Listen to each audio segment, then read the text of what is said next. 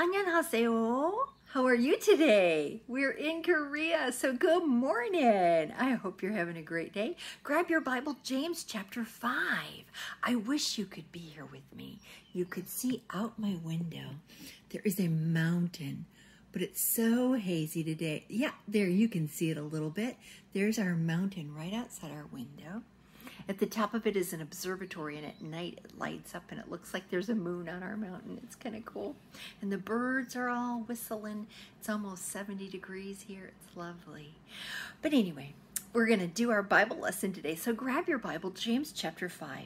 Now, James is going to end this book. We have a couple more lessons in it, but he's going to end this book on a very important topic, and that is the topic of prayer.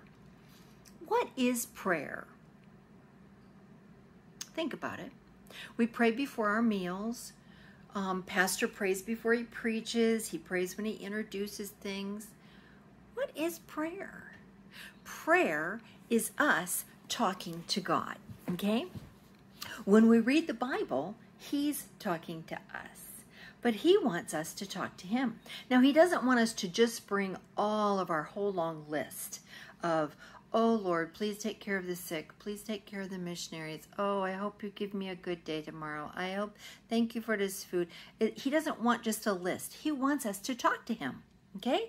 Just like we would talk to you or a friend or our parents.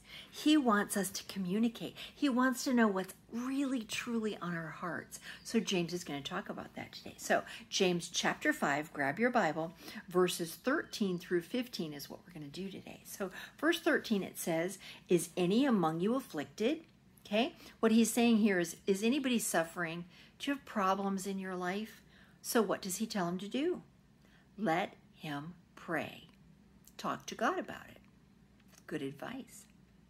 Is any merry? Is anybody running around the house really happy today? They're having a great time? Then what does he say? He says, let him sing psalms. Part of our prayer life should be praise to God. Did you know that? We need to be thankful. We need to tell him that we're thankful. So he says once again, if you're merry, pray. Okay? Is any among you sick? Ooh, let him call for the elders of the church and let them pray over him. So for the third one, he says, call other people, have them pray with you. Now this one is really interesting though, because he says, is any among you sick? Let him call for the elders of the church, that's the pastors and the deacons of the church, and let them pray over him. It's kind of important that we have our church family praying with us. But he goes a step farther and he says, anointing him with oil in the name of the Lord. Now, back then, they didn't have big hospitals, okay? Your mom wouldn't have had a big job then. All right, so, but they did have oil, and that's what they took care of things with. You know, we think of melaleuca oil, tea tree oil, what we diffuse in our house. Those are medical oils. They actually heal. They actually can kill bacteria. But that's what they had. So what he's saying here is do what medically you can, but pray. Don't just do what the world says medically you need to do, but pray and ask God for healing, okay? And the prayer of faith shall heal the sick. Now, I thank the Lord for our doctors and our nurses. Without them, I wouldn't be alive. God gave them the knowledge to take care of us. Isn't that wonderful? But God is the healer, not our doctors, not the medicine we take. God heals us. He is in control. He is the great physician. That means he is the great doctor. He's the one that we pray for, and he does miracles. He returns life to people. All those miracles that Jesus did in the Bible, that was him showing us that he is our miracle worker. So we need to pray for him. And it says, and the Lord shall raise him up, and if he hath committed sins, they shall be forgiven him. Now there are some people out there who believe that you're only sick if you're sinful. Boy, is that wrong. I'm just going to say it flat out. Nope, that's not it. We get sick because of germs. We get sick because we don't take care of ourselves.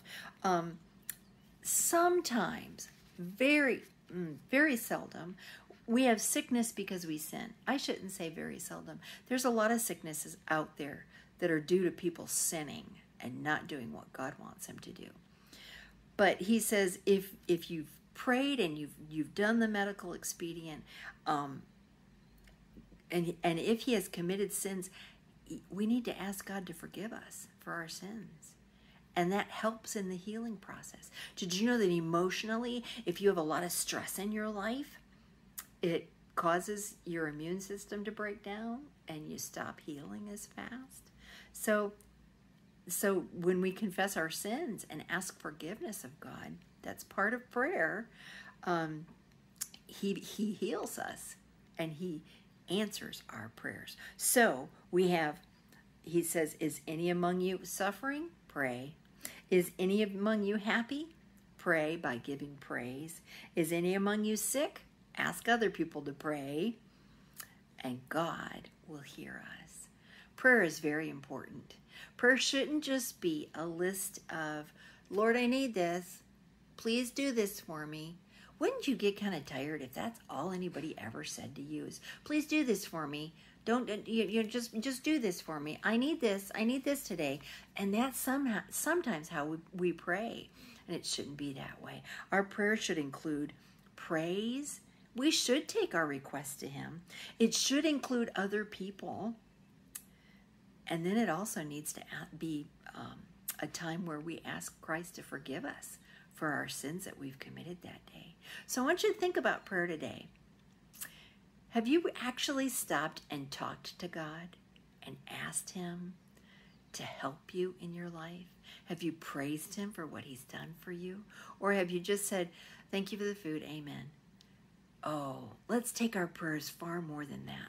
Let's pray and actually talk to the God who created us. I love you. I hope you're going to have a great day.